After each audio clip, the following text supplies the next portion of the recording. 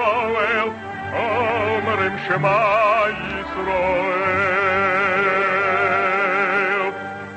And the Lord spake unto Moses, saying, Command the children of Israel that they bring unto thee pure oil olive, beaten for the light, to cause the lamps to burn continually in the tabernacle of the congregation. And it shall be a statute forever in your generations.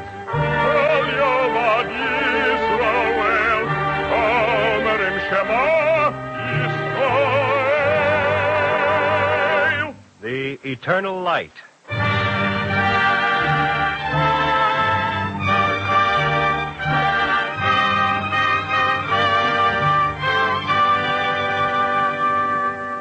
The National Broadcasting Company and its affiliated independent stations present The Eternal Light. This program is brought to you under the auspices of the Jewish Theological Seminary of America. Today's broadcast is the third in a special series of 4 programs presenting the most popular Eternal Light scripts written by Morton Wishengrad. You will hear a repeat performance of Lilian Wald, starring the distinguished actress Jane Cowell as Lilian Wald.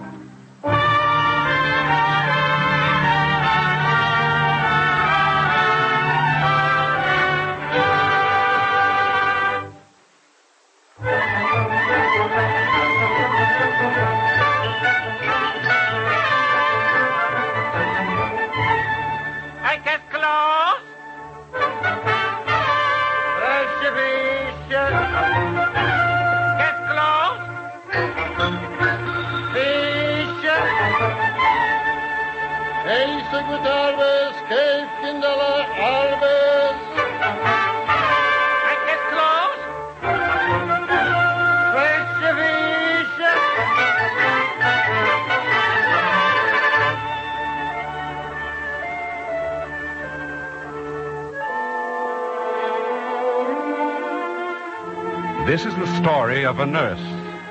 It is also the story of a word, the Hebrew word, which stands equally with truth and equally with justice. The word, tzedakah, charity.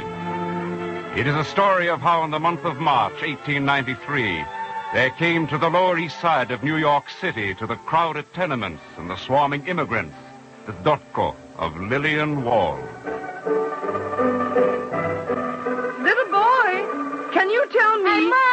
Hey, Ma! Little boy, can you tell me where I can Ma, find... throw me down a piece of bread and butter right away, Ma! Oh, little boy, all I want to know... My name's Vasilevsky. Oh, how do you do? Mine's Lilian Wald. Can you tell me Did you hear me, Ma? Throw me down a piece of bread and butter! My friend Vasilevsky, will you please direct me to number 13 Essex Holy Street? cat lady, there's a fight down the corner. Hey, Ma, never mind a piece of bread and butter. I'm busy! But please, little boy, I'm a nurse. Just tell me... Sock 'em, Tony, sock 'em! But number 13 Essex Do me a favor, Noise. Hold something for me. Oh, my friend Vasilevsky, number 13 Essex Round the Street. corner past the saloon. You can't miss it. Hold this for me, Noise. Well, yeah, what is it? Little boy... Oh, Vasilevsky, what did you give me? Hold it careful, lady. It's me glass eye.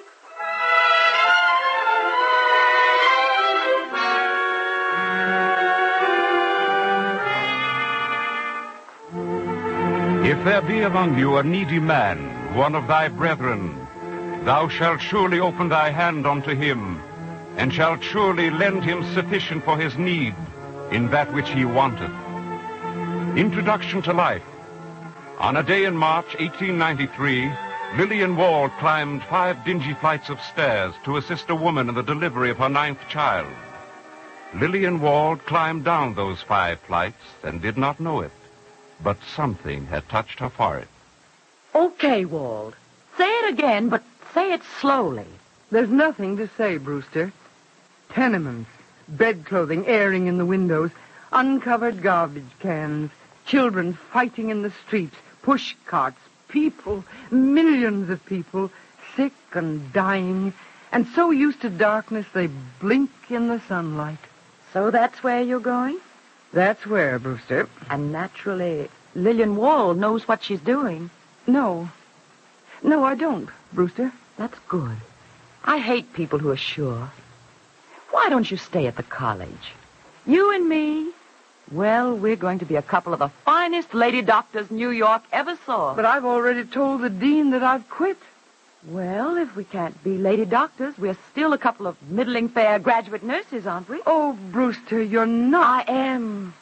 If you're going to live down in the Lower East Side, so is friend Brewster. Oh, my dear.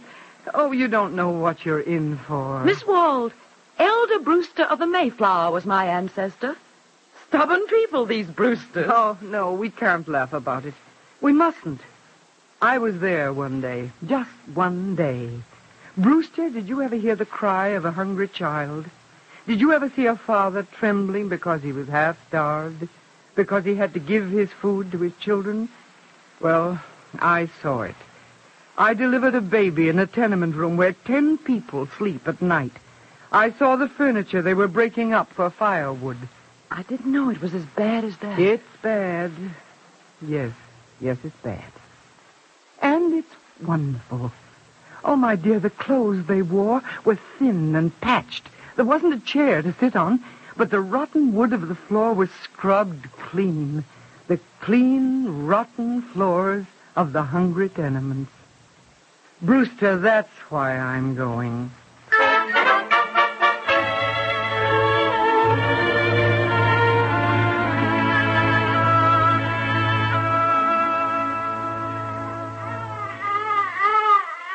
All day, nurse. Like that, he cries all day. Well, Mrs. Mendelssohn, his temperature is 105 degrees. I boiled the water to drink, like you tell me. Well, I brought some alcohol. Rub him down with that every hour. Yes, I'll rub him down. At nighttime, when he sleeps, I bend over my ear to his mouth. He sleeps so still, nurse, so terrible still. Mrs. Mendelssohn, Miss Brewster and I are only nurses. Your baby needs a doctor. Yes, nurse. What's wrong, Mrs. Mendelssohn? $10 a month, nurse. That's what my man brings in. $6.50 is for rent. $3.50 is for the table. Well, but I know a fine doctor. And don't worry about the money. No, Miss Wald. Not my baby. Oh, but he's a famous specialist, Mrs. Mendelssohn. No, Miss Wald. If you say he must be fine doctor. But many babies he sees, yes? So many babies. This one to the fine doctor. This one will be only a number. A nurse, he is my baby. Well, all right. Give him the medicine I'm leaving. If he spits up the powder, give it to him again. You will come tomorrow? Yes, every day. Oh, God bless you. Miss Wald, the people here, all the people, to you and Miss Brewster, we have the feeling... I'm an ignorant woman. I can't say the words good. But the way we feel to you, Miss Wald, it is not something a person can take away in his pocket.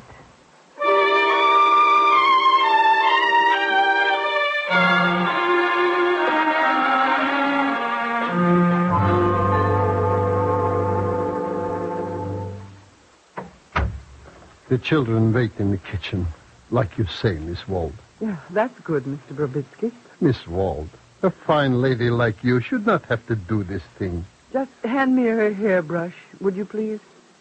And I'm afraid I'll need some more warm water in the basin. Not for you to do, Miss Wald. Oh, sit with your children, Mr. Brobitsky. You see, I do not even cry. Who am I that I should cry? Am I the only one? Please, you will let me stay. All right. So many times you came. We never thanked you. Her comb, please. Yes. You have put curtains up in this room. It's nice. Yes, Miss Wald. It's nice. And the basin of water, please.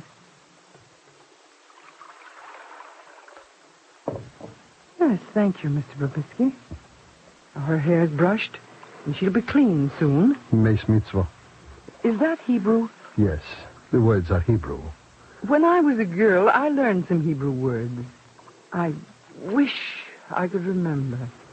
Some people remember words, but you do not forget the meaning of the words. In a few minutes, you can call the children. They will see their mother clean, her hair combed.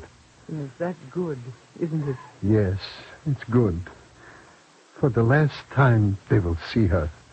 And because of you, they will remember her clean. It's very good.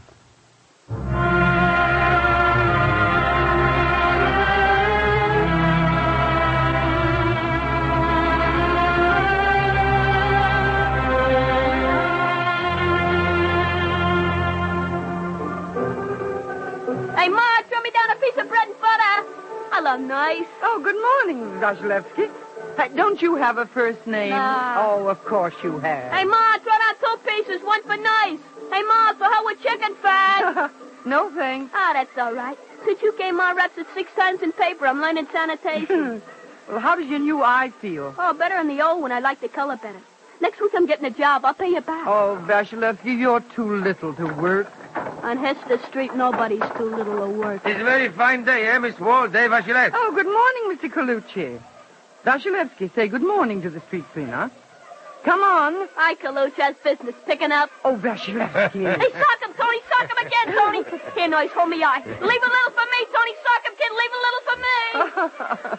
Oh, you mustn't mind him, Mr. Colucci. Him? He gonna fight with my boy. Tony's mine. They fight together. Good boy. Oh, I wish there was a place where they could play instead of street fighting. Sure. Here, many things are bad. Terrible. In Italy, nurse, they say, Colucci, where you go? To promised land, I say. Yes, I know. Hey, I'm a Colucci, street cleaner. In Italy, me, Colucci, I read Dante. Here I find Dante, l'inferno. Per me si va nella città dolente. Per me si va nell'eterno dolore. Per me si va tra la perduta gente. Sì, signorina, la perduta gente. Lost people. Tenement, signorina. No air, no light. Live like animals. Filthy, dirty bambini, they die. L'inferno. Excuse, signorina. Better, Colucci, stop the talk. Better to take the broom and sweep up.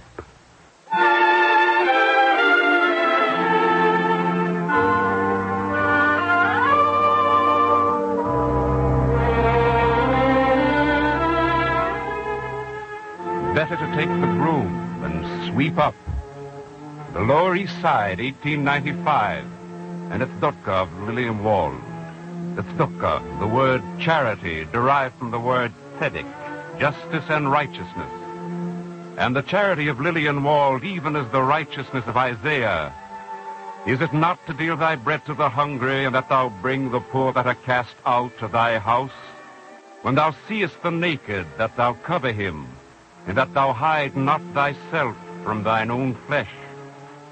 For Lilian Wald, there was only the immediate task, and Miss Brewster laughed. Definition. Lilian Wald is a state of energy surrounded by street cleaners, children with running noses, pushcart peddlers, street corner loafers, crying babies, and the affection of the East Side. Oh, you're tired, Brewster, aren't you? I guess so. Yes, that's what I thought. Look, Brewster, I've got the constitution of a horse. I wake up at all hours, climb stairs.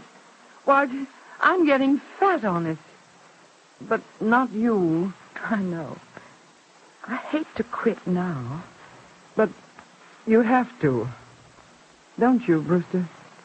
Lillian, what are you going to do? Do you know Jacob Schiff? He's very rich, isn't he? Oh, I saw a house on Henry Street. 265 Henry Street. Maybe with Mr. Schiff and Mrs. John Crosby Brown and Mrs. Solomon Loeb and some others, maybe I can get that house on Henry Street. And instead of 2 nurses, 10 nurses, maybe more. Of course. And perhaps a backyard for the children to play in. Why don't you talk to Mr. Schiff? Brewster, where's my hat? I'm on my way.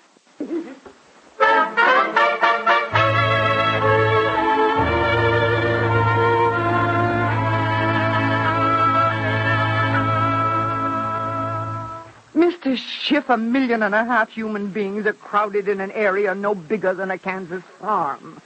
There's tuberculosis, typhoid, diphtheria, and every disease in the book. Fires break out every day because of the overcrowding. The death rate is 26 per 1,000. You think it's your duty to make it better? Oh, I don't know what duty means. I haven't time for abstractions. I want to do the next thing that has to be done. You'll wind up with a settlement house. I want a nursing service, Mr. Schiff. The Henry Street nurses? Yes. I like that. But one thing, there must be no labels. Everyone must be helped. Oh, well, there are no labels, Mr. Schiff. There are only people. Lilian Wald, you speak like a Talmudist. That's fine. I'll talk to Mrs. Brown. I think we can manage that house on Henry Street.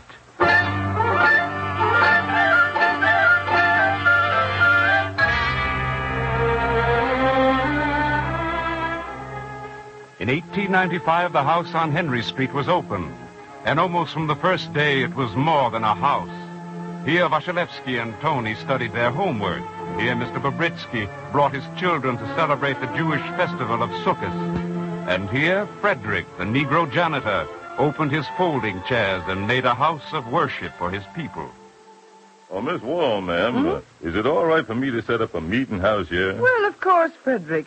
What denomination are you? Not that it makes any difference. Well, ma'am, I'm ecclesiastical and loose. We just pray to God, that's all.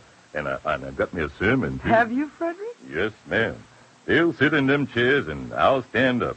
And I'll say, brethren, and sisters, this is just a simple church meeting house. But we never would have had it without Miss Wald. But it's ours, and I'm glad to see you all here. Now, I didn't ask the President of the United States to come, for he wouldn't have come. I didn't ask the Governor of New York to come, for he wouldn't have come. I didn't ask the mayor to come, for he's busy with other things. But I did ask the Lord to come. And brethren and sisters, he's here.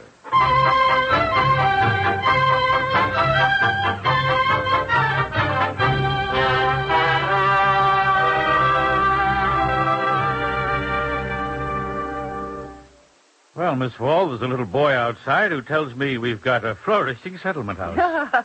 Yes, that must be Vasilevsky, Mr. Schiff. I asked him to mail a letter for me. He walked 2 miles and delivered the letter himself. Then he licked the stamp off and gave it back to me. Well, I expect that people who see you are just ashamed to be anything else but good, Miss Wald. Now, what's this trouble you have? The needle workers. What about them? Oh, Mr. Schiff, I know what they earn. They can't support their families.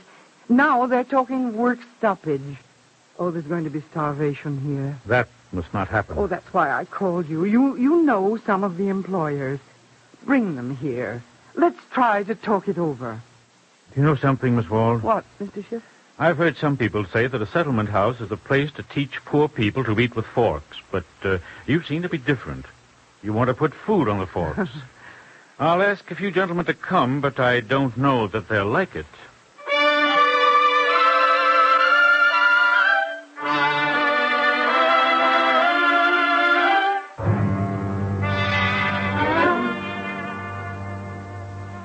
Mr. Cooper, don't you see the problem? Miss Wald, Mr. Schiff asked me to come. I came.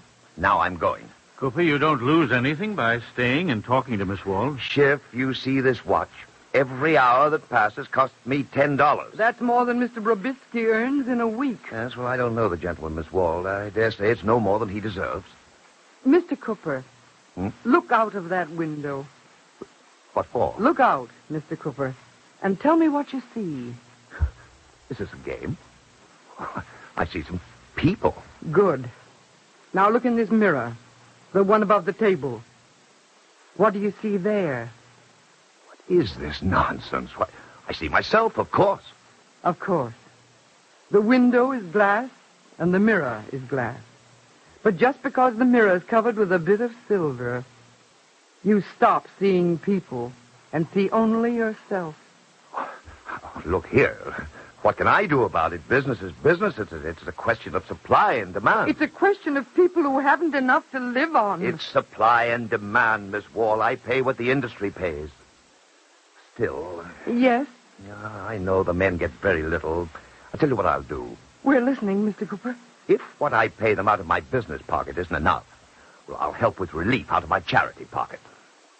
Mr. Cooper, I've been in homes where people pawn their furniture down to the last stick so they can pay us even 5 cents for our service. They insist on paying, even a penny, because they don't want charity. Not ours, and not yours. Cooper, our whole world falls apart if we forget certain things. Well, I don't know. No, of course you know. Do I, Schiff? The verse in Amos. You read it in English, I read it in Hebrew. My friend Dolan reads it in Latin. But the labels disappear and words mean the same. Will two walk together except they have agreed? Will a bird fall in a snare upon the earth where there is no lure for it? That's what this house means. Two people who walk together and are agreed. Cooper, please think it over.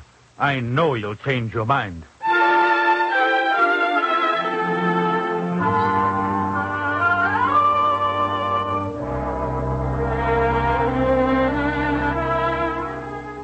Happy years for Lilian Wald, seeing beyond the charity of almsgiving into the charity of justice.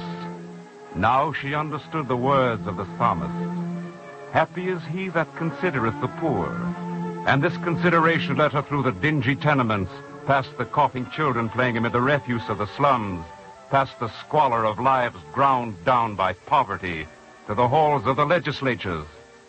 And an American nurse sat modestly in her seat and waited to be heard. Speaking now for the housing measure, Miss Lilian Wald.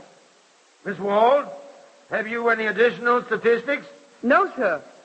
I don't understand statistics. For every number, read a human being. For every tenement on your list, read a place where people live. Read toilets in the backyard. Read sickness. Oh, let's not talk of mankind or of society. I don't know what they mean. Talk of a boy called Vasilevsky growing up in the gutter. Miss Wald, we want facts, not emotion. You can't squeeze emotion out of fact. Sir, I'm presenting facts. All you've told us it isn't good to be poor. Sir, I'm telling you it's dangerous to be poor. To the poor, yes. To you, sir. In the tenements, consumptive women manufacture cigarettes. They lick the cigarette papers with consumptive lips. You smoke, sir. It seems to me that I'm presenting a fact. And right now, you're suffering from an emotion. Oh, gentlemen, I haven't come here to scare you. It's our religious duty to build homes for our people, to give work to our people, to give them decent pay for that work, and the leisure to discover a world that isn't just work and eat and sleep. I hope you'll excuse me. I talk too much. Once a very wise street cleaner I knew said to me, Palucci talked too much. Better to take the broom and sweep the street.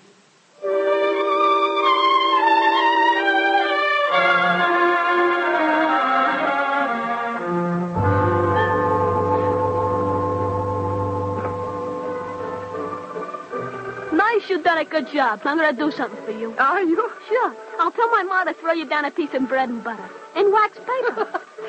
No, Vasilevsky. But if you want to do something for me, just tell me your first name. Please? Me mother was a patriot. Well, that's fine. But what did she call you, Vasilevsky? Vasilevsky. No. Your first name. Don't laugh, Noise, or I'll murder you. She called me Washington. Well, that's a wonderful name. Yeah? Go ahead, say it. I dare you. Washington I'm so sorry. See what I mean? Goodbye, Miss Wald. Goodbye, Vasilevsky.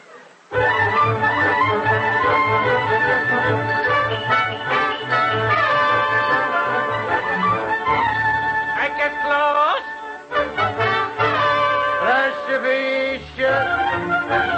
Get close.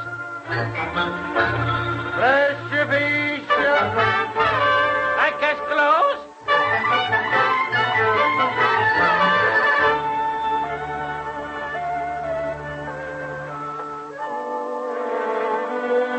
The slums of Lilian Wald are nearly vanished, but the house on Henry Street still stands, and the nurses still go among the remaining tenements of New York and carry to the sick and to the needy the tzedakah of Lilian Wald. Tzedakah, the Hebrew word for charity, and the word that is greater than charity, the word righteousness.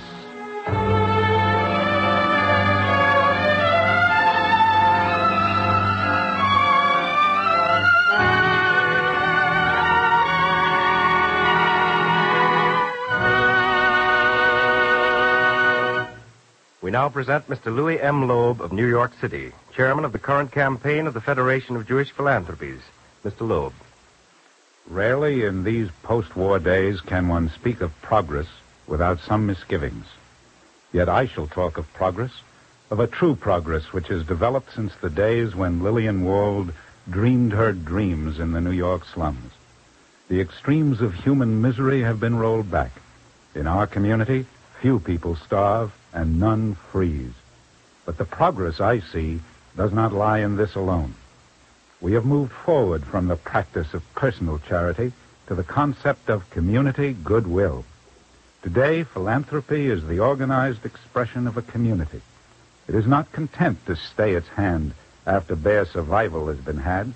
It presses onward instead to ensure so far as possible the well-being and the dignity of those it serves. To support her work, Lilian Wald appealed to Jacob Schiff and Mrs. Solomon Loeb. In those days, philanthropy was the prerogative of the millionaire.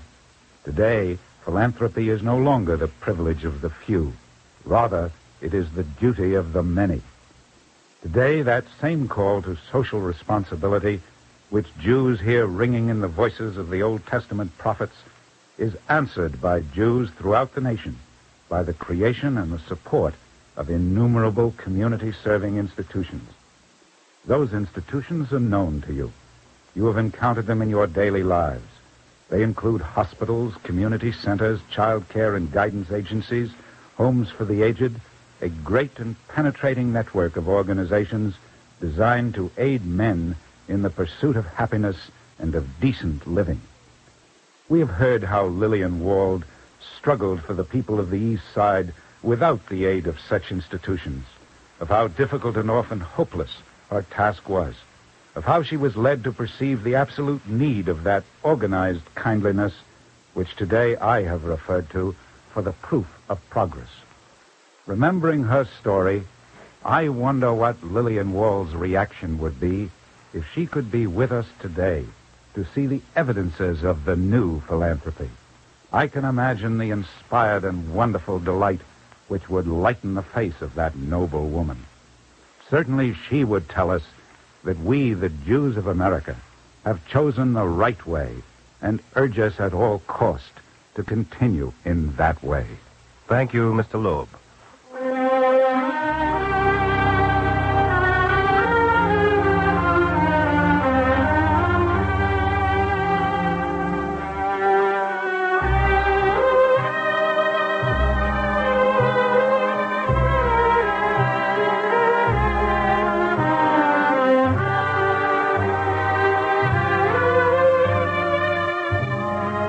Today's story was entitled Lilian Wald, the third in a special series of 4 programs featuring the most popular Eternal Light scripts written by Morton Wishingrad. Miss Jane Cowell was starred as Lilian Wald. The music was composed by Morris Mamorsky and conducted by Milton Katims. Cantor Robert H. Siegel was heard in the liturgical music. The entire production was under the direction of Frank Papp. This program is a weekly presentation of the National Broadcasting Company and its affiliated independent stations, and is brought to you under the auspices of the Jewish Theological Seminary of America.